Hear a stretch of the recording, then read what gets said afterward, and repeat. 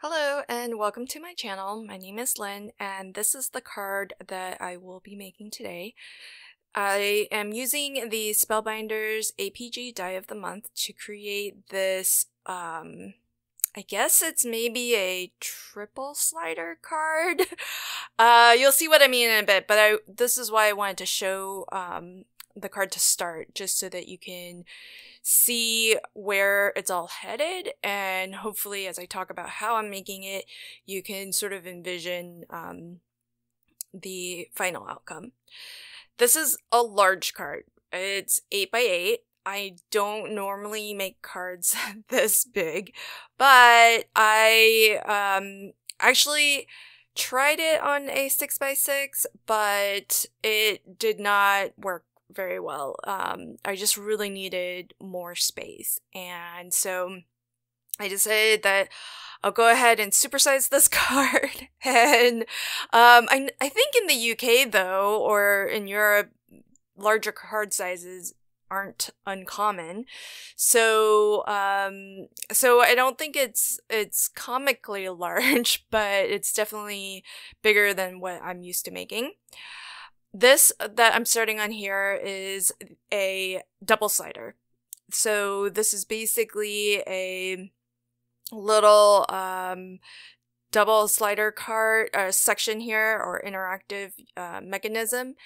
And I've used, there's the I think it was a large die of the month that has the Easter bunnies that animate. They have the perfect die to cut out these little slits, which I find perfect for making double slider cards, because they are another name for it is a ribbon slider, and so it just cuts the perfect size slit for you to thread through some plastic to create this conveyor belt. And I'm using my red line tape to attach everything together on this belt. So what I'm doing is moving the belt all the way to one end, and then on the opposite end and the opposite side, I'm going to put another bit of red line tape, and this is what my pull tab will be adhered to. And so the idea of this is that when you pull upwards, the watering can will tilt downwards as if it's watering the ground below, and simultaneously flowers will grow upwards. So as you saw in the preview of the final card, everything works, it just doesn't work super smoothly. I was able to actually iron out a lot of the kinks, but I'm still scratching my head a little bit as to how to make this move super kind of easily. There's just a lot of things going on, and so that does make it a little bit hard to troubleshoot exactly what I could possibly do to make everything work better, but it's a fun mechanism though. So on the right, we have a double slider or a ribbon slider. On the left, I'll just be creating a standard slider. So I've got a slot that I've cut through. Both of these mechanisms are cut onto 3-inch high, 120-pound cardstock, and the way that I make my sliders is I just punch 3/4-inch circles. The 2 full discs are cut from 120-pound paper, and the 2 discs that I fold in half are cut from 65-pound. I've made lots of sliders on my channel, so hopefully this mechanism is familiar to you already. There's so much going on here, and that's why I know things are going by pretty quickly, but I just want to kind of show how I'm attaching all of these different movement pieces. So here I'm attempting to connect my 2 sliders. So on my pull tab, I'm going to connect this bridge piece between my double slider, which will attach directly to my pull tab, and my single slider on the left, and I'm gluing it. I've glued that disc to the just to that circle piece, so that this entire bridge piece will now be able to move up and down, slide along with the pull tab here. And I think part of one of the things with sliders in general is that unless you're sort of holding everything down and anchoring it as it would normally be anchored with adhesive down to your card base, it's hard to get that fluid motion. And so that's why every time I go to preview this, I'm always kind of trying to hold everything down as firmly as possible where I know I would normally put adhesive. And so part of the challenge is that there's just it's not just one mechanism that's moving, it's these two sliders, and I'm about to add a I don't even know what it's called, but these are it's going to be sort of a pivot anchor. So that's what allows the watering can to just tilt as opposed to move anywhere. It's not on a track, but it's actually going to be rotating. And what I'm using is just some of my low profile foam, and I'm being careful to only put it where I know nothing needs to move and potentially get obstructed by that adhesive. So I'm constantly assessing where I can put adhesive, and you'll see me do that up until the very end even. I've got some grass that I've used the border grass die from that same bunny die set that I had on screen at the very beginning. I'll leave links to everything if I can still find them in the description box below. But it cuts out this fantastic border, and it's and you can just continue cutting to lengthen it if you need, because certainly 8 inches wide is wider than most cards. And so I just did some repeat die cutting there. On the front here, I've got some heavyweight acetate. This is the nice sturdy stuff, and I'm going to attach it to my ribbon slider on the front. So my pull tab is on the back of that double slider, and my acetate stand is on the front. That acetate stand, which hopefully you can see a little bit better now that I've got my cloudy background on top of it, that is what's going to pull down the watering can. And that's the motion that I want to see. I want to see the tip of the watering can rotate downwards, but the base of the can I want to just rotate. I don't want it to actually move anywhere.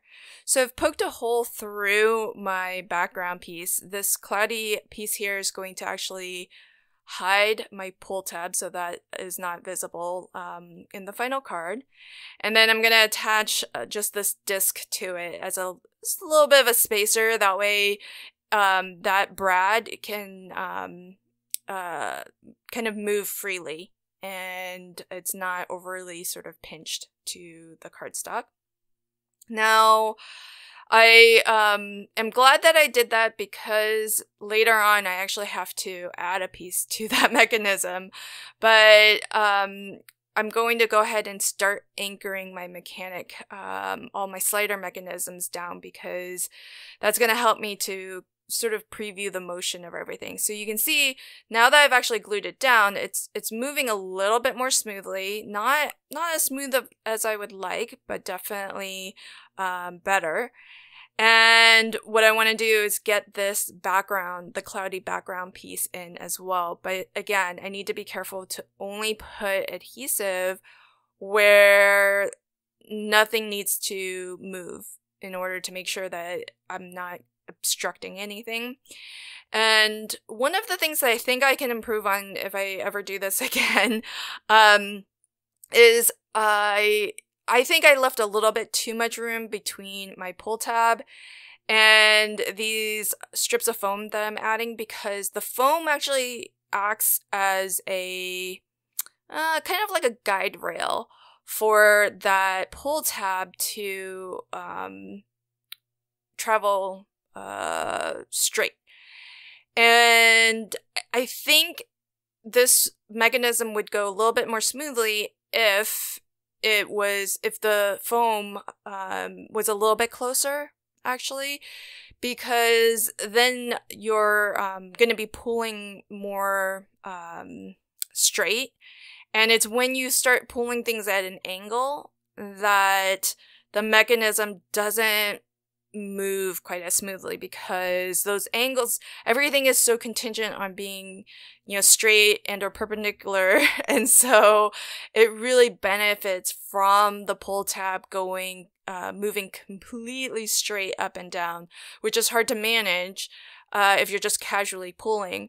But if I had put the foam adhesive a little closer to the edge of that pull tab, it would have restricted the amount of play, the amount of wiggle that you can actually, or that it limits the different angles that you can be pulling up on that pull tab. So that's one place I think I could have improved. And so I'll go ahead and get this part stuck down. Now, note with my brad that the head of the brad is on the bottom. And so once I glue this down, I won't have access to it anymore. But because the legs of the brad are on top, that actually worked out well for me, because I did realize after I had already glued down that panel that I actually need to add something to that brad in order for my watering can to actually move the way that I want. So here I'm gonna just add a couple more layers of foam so that I can get everything as level as possible. And I've got another layer of my low profile foam on the top of my slider mechanism. And so that's going to give a little bit of space so that the flowers actually have a bit more room to move. And here's another place I feel like I could have improved. I'm so in love with my low profile foam that I reach for it all the time now. And I think this card would have benefited from my standard foam anyhow. So something closer to maybe 2 or 3 millimeters thick on the front side of the slider mechanism, because one thing that I know was getting causing a little bit of a hiccup in the movement was that the edge of the grass was actually creating a catch point. So the flowers pulling upwards doesn't seem to be as big of a challenge as pushing everything back down.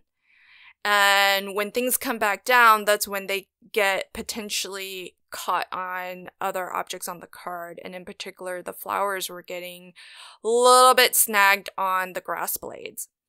But I think if I had used thicker foam, then there would be more space between the flowers and that and the grass blades. So that might have improved or might have reduced, the amount of catching or snagging. So the watering can, though, really easy to put together. The handle is a separate piece from the spout.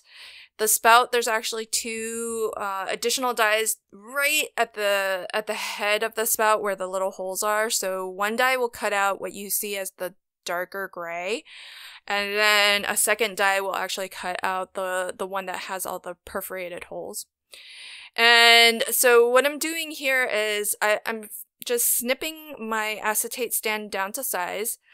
And I've got another piece of acetate that's going to attach from the brad that I poked through my cloudy background.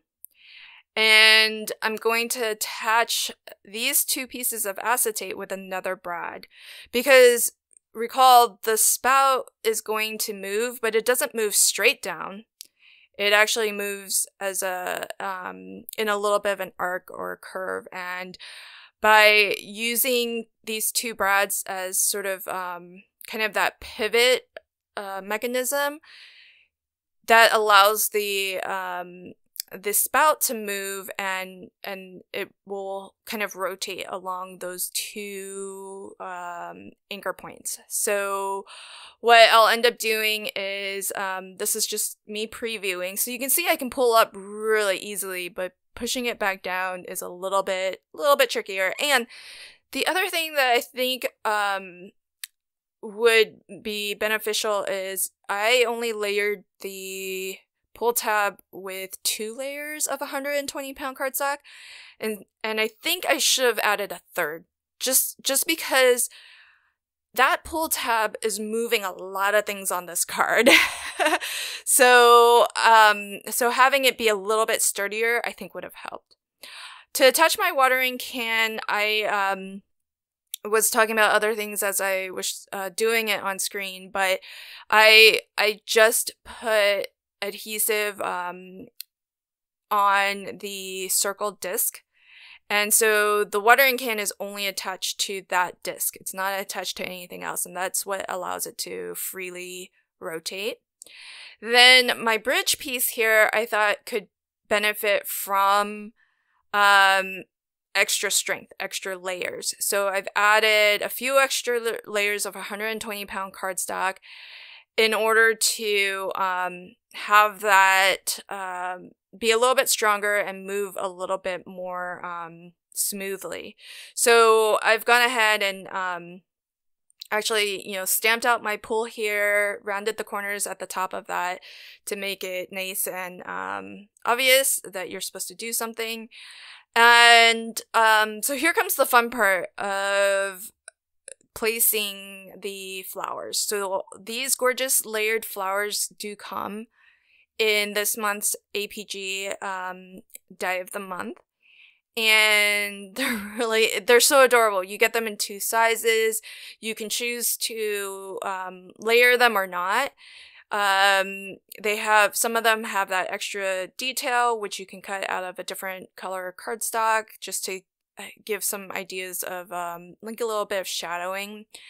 And they all have that sort of, I cut them out of either yellow or green, but that sort of the bottom portion of the flower that sort of attaches to the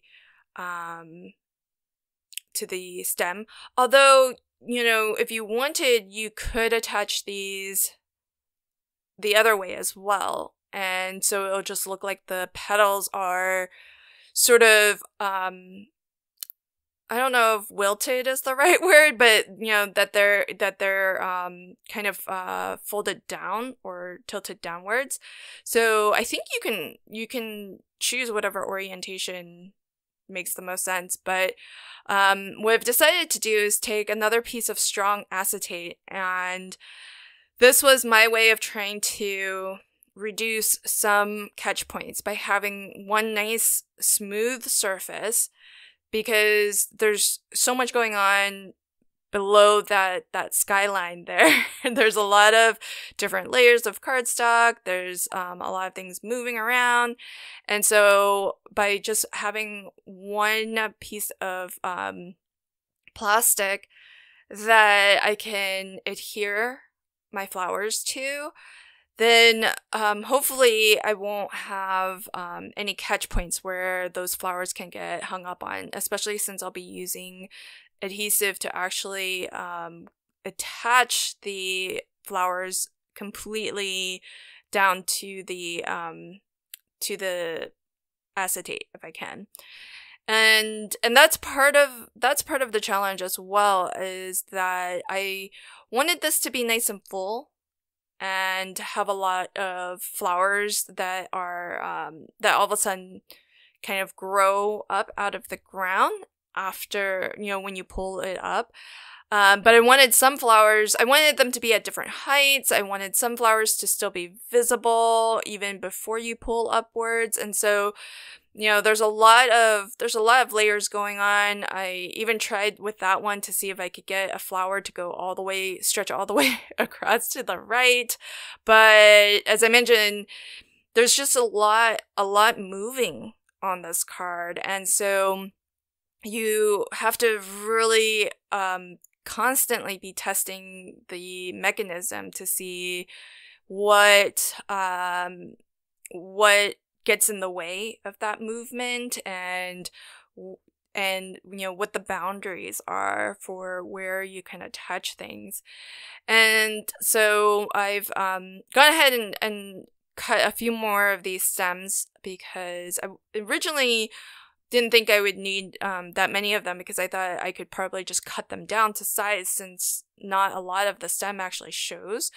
But in the end, I added so many flowers, and it does travel up quite a bit, so quite a bit of the stem is visible. So I'm gonna continue to try to compose this, but at the bottom here, I actually used just plain Scotch tape to tape these stems down to the acetate. Now remember, I know it's hard to see, but there is some clear acetate on this mechanism piece here, and I do keep on moving things up and down just so that I can see what's going to be visible when the card is in its default state versus what will be visible when it's fully extended. And again, as I'm attaching the stems to the flowers, I'm using liquid adhesive so that it's nice and permanent, but I like to also add some Scotch tape just so that I don't have to wait for it to dry, and the Scotch tape will hold it in place so that I can continue to kind of compose my card. I sort of wish I had cut the leaves of the flowers from a different shade of green, but I think it still looks okay. I just think it would have added a little bit more contrast if those leaves were maybe a smidge darker, a green that's kind of in between the color of the stems and the color that they are currently. But that's sort of the least of what I was concerned about as I was making this, because I did make this entire card on a 6x6, and there just wasn't enough room for the flowers to come up, and I wanted a lot of flowers to come up out of the ground. And so while it worked, and in some ways worked a little bit better, it just wasn't what I was going for. It's one of the rare times where I've actually started a card from scratch and completely redid it. A lot of times you can save a card, but in this case, I just felt like the 6x6, there was no saving it really in order to get this nice full look here. And one thing that I would definitely recommend if you are going to do something like this, glue as much down as possible, because there are going to be things that will catch on one another, especially the grass. So this is where I was saying, if I had used thicker foam in order to attach the grass to the top of my mechanism pieces, I would not have nearly so many catch points with these flowers. But because the flowers just have so many, all of those little, petals and everything, there's just a lot of places, a lot of potential for it to get snagged on something. So that's what I'm trying to do here, is I'm using my dotty tape runner to get as much adhesive onto these flowers, especially each of those individual petals and the leaves as well, because those are problem areas in the sense of places that can potentially catch on or snag on other things that are on the card. And so that was my major challenge. The mechanisms themselves, I think, worked out really well in terms of having the double slider attached to a single slider attached to whatever the watering can mechanism is with the pivot points. And so all of that, actually, just in terms of engineering, worked out fine. It's just in this final phase here, I think,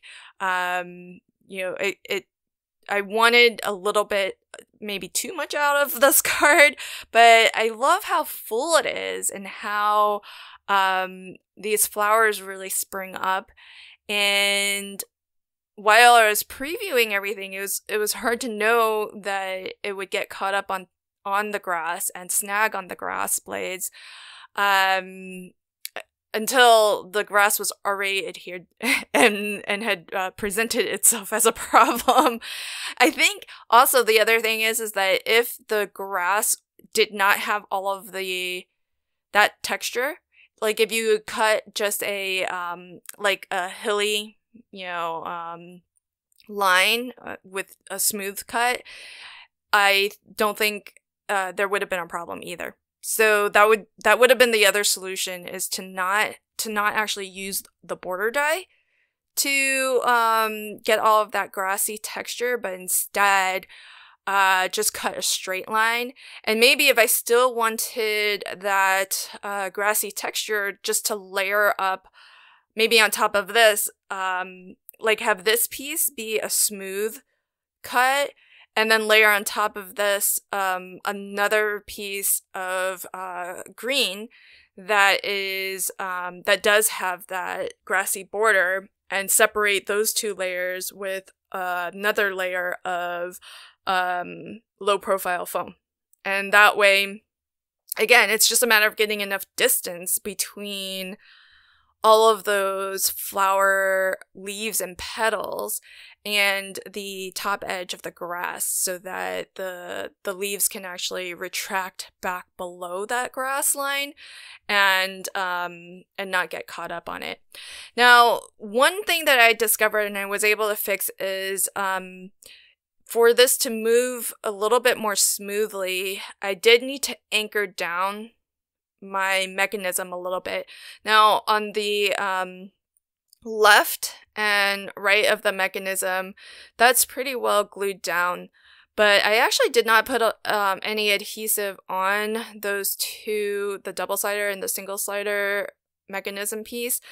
I didn't put any adhesive on the inner edge, and so I can't remember if my camera cut out or not, but I did end up having to glue those down a little bit more securely, and that definitely helped. So you can see here my flowers are getting snagged right there on that grass. And so I recognized it as a problem, but I just wanted to move on to something else as I tried to troubleshoot the issue in my head for a little bit, which is what I like to do. If I come across something that's presenting as an issue, I will just kind of move on to something else as I think about a solution, and then circle back to it. So one of the things that I thought would improve the composition of this card is to actually put some flowers in the foreground, because there is such a large, section of grass there. It's about over 3 inches, because it's hiding the mechanism piece, which is 3 inches tall. And so I decided to add some flowers to the front. And then here I'm just going to complete the actual card, because this card base is 8x8, which, and it is from 120 pound weight cardstock. So I've cut one piece to 8.5 by 8 and just scored 1/2 inch so that I have a 1/2 inch tab or glue tab at the top there. And then I cut another piece to just shy of 8 inches by 8 inches. And the reason why it just needs to be just shy is, and I'll take it to my trimmer to trim off a little bit here, you lose a little bit of the height of this because of the fold. So if you cut it to maybe 7 7/8, then I think you're good. So 7 7/8 tall by 8 inches wide. And I wanted to put a little bit of a sentiment on here, but I didn't know how bold to go with the sentiment.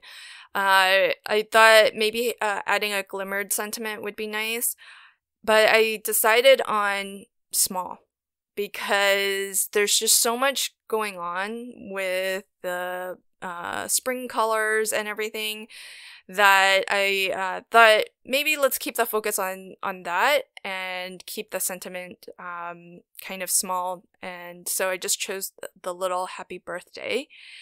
And so as you can see here, when you pull up, so much going on. So you've got the watering can that moves down, the flowers that come up, and that watering can, you know, tilts a little bit. And so it's fun. It's not a super smooth mechanism. And I think the other thing, now that I think about it, that also weakens it is the plastic that's part of the conveyor belt, because that's also like a very soft element. So I think next time when I try this, I might double up on that plastic and make it a little bit stronger. But all in all, I'm happy I figured it out. I definitely think there's room for improvement on this, but I still wanted to share it because I think it's an interesting mechanism and concept. I hope you did too. If you did, please consider liking, commenting, and sharing. And if you'd like to catch new videos as I post them, consider subscribing to my channel and ringing the notification bell. Thanks so much. Bye.